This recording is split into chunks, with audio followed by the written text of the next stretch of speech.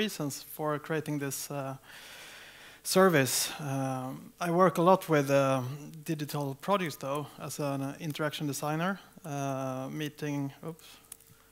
Oh, I have to. Meeting like people who want to build apps, websites, services, and have end users in focus. When I come up with ideas, a lot of things when we are creative, like digital creatives, we rely on that stuff, or data will come from APIs. But there's a big distance from our creative process to actually like the back-end users that working with data. So trying to solve this, we created a service called Tvined, and what it does is somehow for me to explore data without knowing to code. So I can look into services and see what data are there in the creative process to start to generate ideas from technology instead of just having some user research only.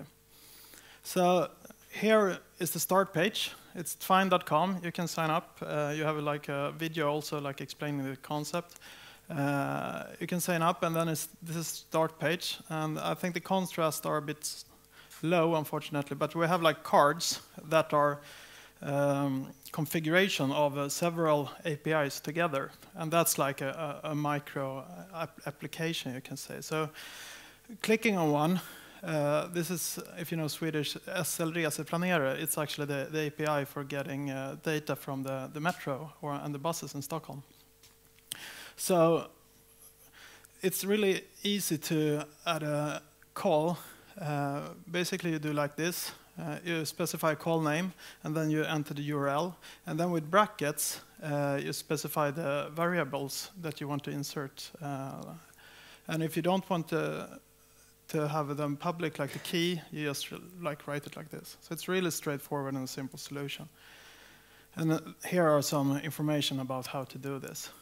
So we save that, and we make a call to Stockholm's Länstrafik. And here you see the first thing, what it does, it's in the XML or in JSON, it looks up what nodes there are and show that to you. And I prepared here, so I selected what data is interesting, because I mean, that's why we're here.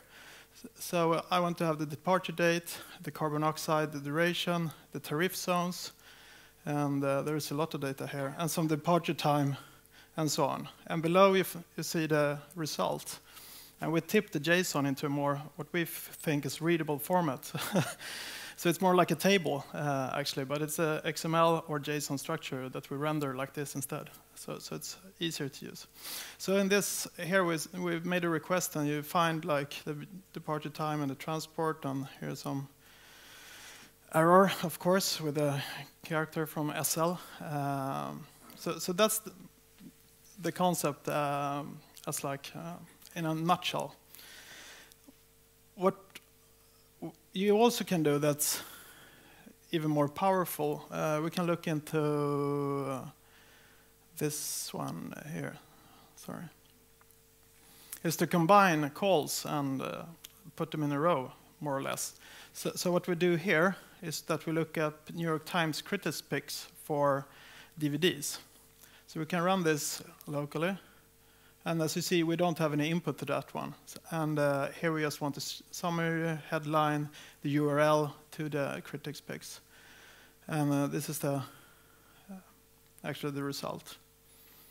Then we want to get the movie, of course. We want to watch the movies.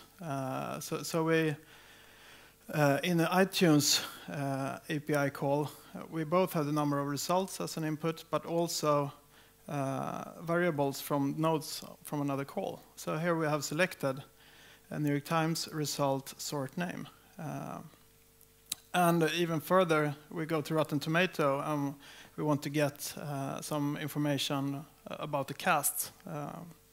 And then if you press run all, these connections are made and the calls are made, and then we get the total result. So this is actually the result from New York Times, together with the iTunes links, and here's the Rotten Tomato cast information. So it's a really simple but mechanical tool to start to build small applications together. And what you can do also is maybe I can downsize. Where's the cursor? Oops. I can't find it. Here it is. We have two options here. One, share link. And that's like the function. I created something really neat. Share it to a colleague or a friend, and then you can also elaborate with the input here that are specified with these brackets. But also, as you saw, you can get the JSON data if you just want to start to mock some front end, like building a prototype, and you get the data that you only wanted from the services filtered out.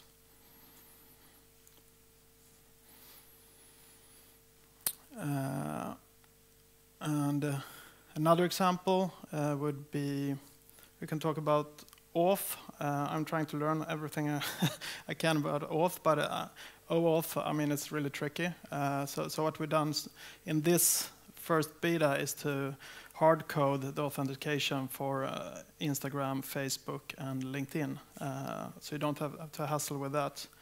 So then in this small twine, what we do is we make a Google geocode lookup, and we send the coordinates to Instagram to get images from a certain place. And then we recognize the URL to Instagram. Then it gets one of these refresh or grant access buttons. So we can authenticate that way, really simple.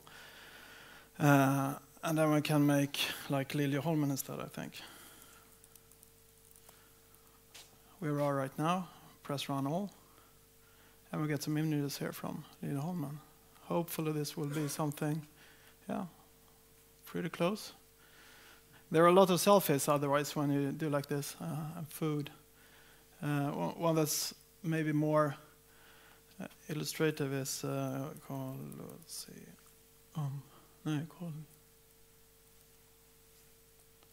is it spelled like that? Colosseum? Everyone takes a picture of Colosseum just to prove the concept. I hope.